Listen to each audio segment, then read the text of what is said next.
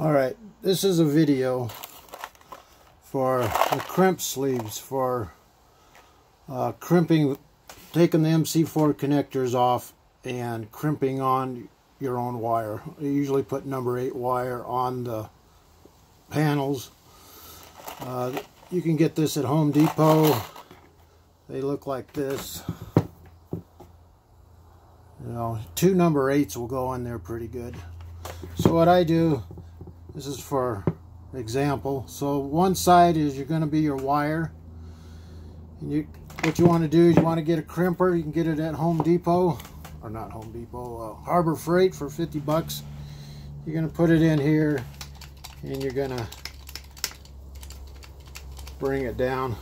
So one wire is going to go in on one side, your number 8, and the other wire, being it's probably going to be your solar panel wire, is going to go on that side. And you're going to be like that. You're going to overlap them. And then you're going to crimp them together. Make them one wire. Just like so. Crimp it tight. As tight as you can get it. Alright. So that's the outcome of it right there.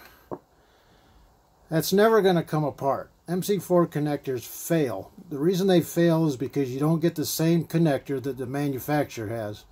If you can get the same connector, they'll work. That's why when you series them, you're using the same manufacturer, and so they work. But if you use different MC4 connectors, they're not going to work. They're going to fail every single time. So after I'm done with this, I get some tape, electrical tape, and I tape it on here as tight as I can get it. Just like so. All the way through. As tight as I can get it. So that seals it right there. Okay? Then we get a heat shrink and we put it on like so. And we heat shrink it. I'm not going to heat shrink it because it's just going to waste the heat shrink. So, and that's all you got to do. Heat gun or whatever, lighter, anything like that. That's going to work. This is guaranteed to work. You're not going to have issues down the line. If you need to take your panels off, cut them, redo it again.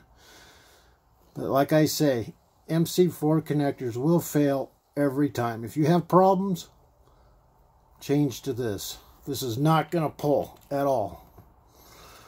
Okay? Pretty simple. Real easy. Crimp sleeves, Home Depot, Lowe's. They're a couple bucks. You get a whole box. You can get some that have less. I buy bulk. So, it's really, some are brass, some are copper.